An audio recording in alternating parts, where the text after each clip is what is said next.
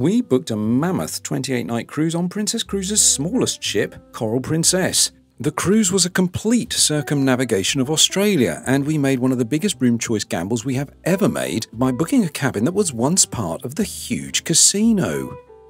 Not only is this cabin virtually in the casino, it has a feature that we have never seen before in over 50 cruises, and one that makes it so unique we just had to tell you about it. Let's go! Booking the right cabin for 28 nights is always going to be a tough decision.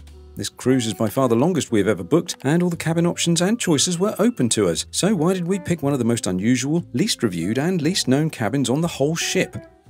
We have sailed in lots of ocean view rooms in the past with many cruise lines, and we really enjoyed what they offer. They are an excellent balance of price and overall satisfaction, in our opinion of course. Where the cabin is on a ship is something we always consider. We always try and book a lower deck and midship because that's where you get less movement in rough seas. It's like being on the centre of a seesaw. Those at the ends of the seesaw have the most movement, in this case the front and back of the ship, and the person sitting in the centre has virtually no movement at all. Cabin F502 was in a perfect location in this respect, dead centre of the ship and on deck 6, one of the low cabin decks. Now this was the interesting bit. I had noticed that Coral Princess had an unusual corridor of 13 rooms along the port side of deck 6. The only cabins on the entire deck. It turns out Princess put these extra rooms in doing an extensive dry dock refit in 2016. But the intriguing thing is, we suspected the windows to still be those large public area windows, not the smaller ocean view windows. Did they change them? Or would these rooms benefit from a huge, almost floor-to-ceiling picture window? Well, let's show you. The cabin is the same size as any other ocean view cabin. Bathroom is the same, a standard size for inside ocean view and balcony configurations. This sort of bathroom is typical in any cruise ship. If you're a large person, it's not going to be the best experience, but then, without shelling out for a mini suite or a suite, it's no better or worse than you'd get on any cruise ship regardless of cruise line. The dressing area is also the same. It's a typical Princess design and we love it because it has this huge open hanging area and a generous cupboard with lovely deep shelves that can swallow up the contents of your suitcase with ease. These rooms are OB and OC categories, exactly the same as the Ocean View rooms one deck below on Plaza Deck, Deck 5. But that's where the similarities end. The living area is exactly the same size but has several benefits over and above any other Ocean View room. The most immediate difference is plain to see. That window. It is huge.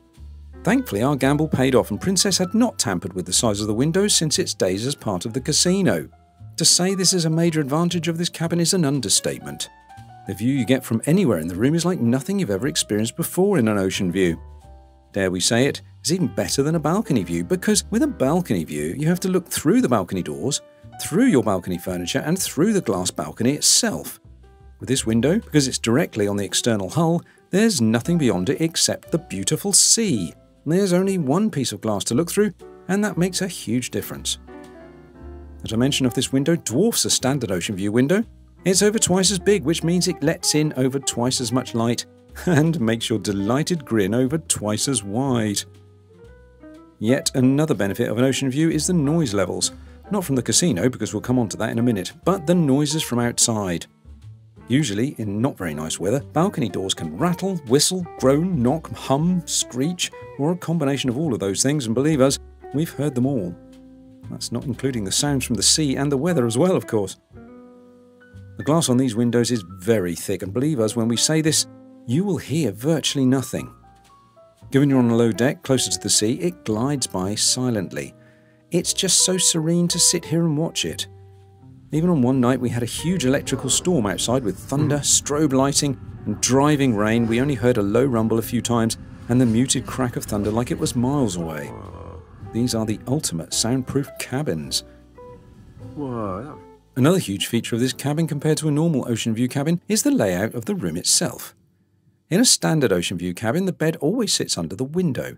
As the window is smaller and higher up the outside wall, the bed is always situated under it, which means you don't get a view out of the window unless you climb onto the bed and face the headboard, which after a while gives you dead legs or at least a bit of a backache. It's just not comfy. In these ocean super view cabins, as I call them, they are laid out like a balcony cabin in that the bed is not under the window but on a wall to the side, meaning that you can sit or lie in bed and look out of the window. I can't stress enough how much satisfaction this gives you. You can while away hours just staring out of this beautiful huge window, and the sea, land and other ships, dolphins, whales, mermaids, etc. just glide past with smooth, silent ease. So what about the position of these 13 super view cabins? Well, being on deck 6, you are naturally next door to the casino. We've got to say, despite our concerns, we heard virtually no noise at all coming from the casino. Cabins are buffered by this corridor, and the dividing wall I can only imagine to be well soundproofed. And because this corridor only has 13 cabins along it, it doesn't lead anywhere. Then there's no passing traffic. Also, these are so central to just about everything.